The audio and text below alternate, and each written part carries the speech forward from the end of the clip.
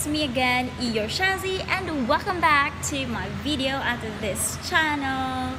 Yes, so I'm back again and again and again and again for another video for you guys. So I hope you are very excited for another Tagalog lesson that we're going to have at this moment.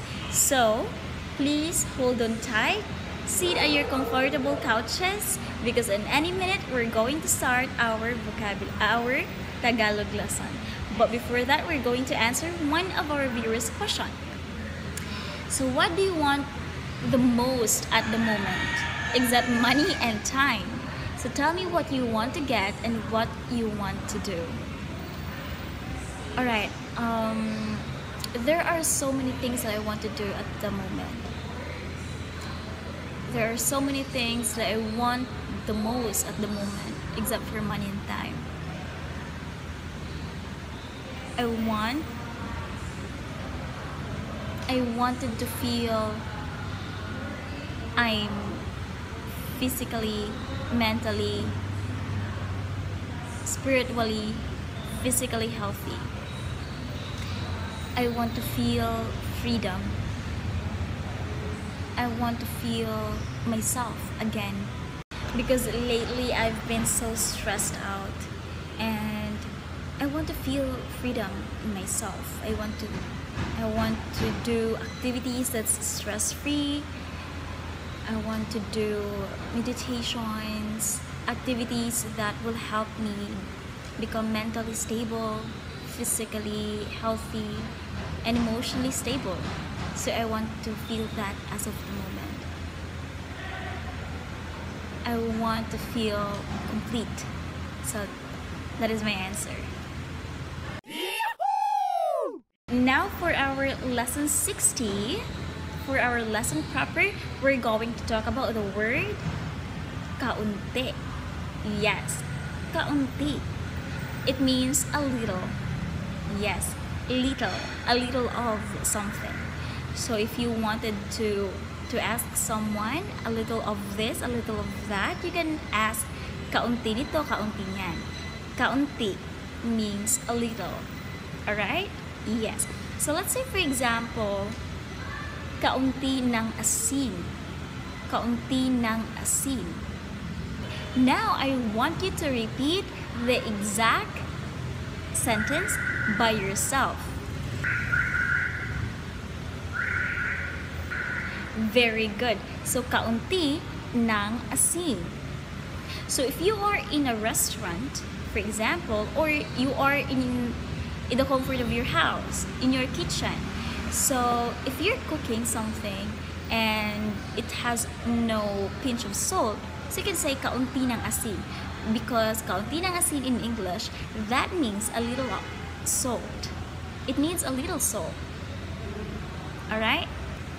Yeah, so that's the first example. Second example, kaunti ng ganito. Kaunti ng ganito.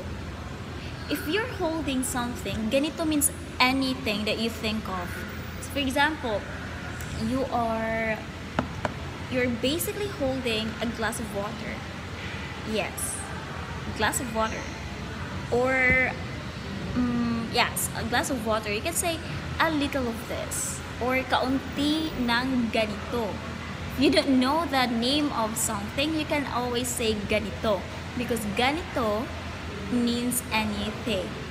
So if you're holding that something and you said kaunti ng ganito, so it means a little of this. A little of this. Okay? Alright. That's for the second sentence. Now for the third sentence, kaunti ng pagmamahal. Kaunti ng pagmamahal. Now I want you to repeat after me. Kaunti ng pagmamahal. Good job. Yes. So pagmamahal means love. So if you say kaunti, little, so that sentence means a little love. A little love. Kaunti ng pagmamahal.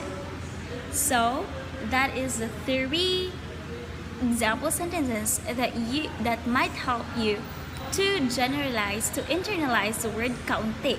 Kaunti means a little. Alright? And now, for the final activity of this lesson, our vocabulary. And our vocabulary for today is a bit heavy. So, wait for a moment. So, you might wonder what is this? So, this is sand. Yes, this is sand. So, if you're going to the beach or in the front of your house, in your backyard, you can always find this sand. Sand. So, this is buhangin. Heavy. Buhangin. Buhangin. Please repeat. Buhangin. Buhangin means sand. Sand in English. Buhangin. Heavy. So anyway, that is up for today's video, for today's lesson. So I hope you guys learned something and keep learning, you guys.